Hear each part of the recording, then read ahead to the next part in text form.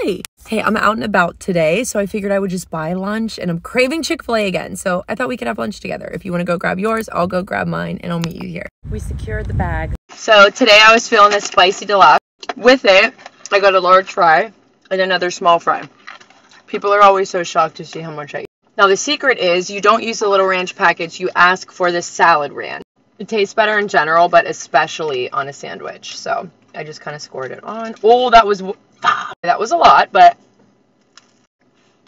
2 pieces of pepper jack, no tomato, no pickle. What are you eating today? And how is your day going? I have so much that I can't wait to tell you. I'm one of those weirdos that will eat a whole meal without a drink. Bag out of my glove box.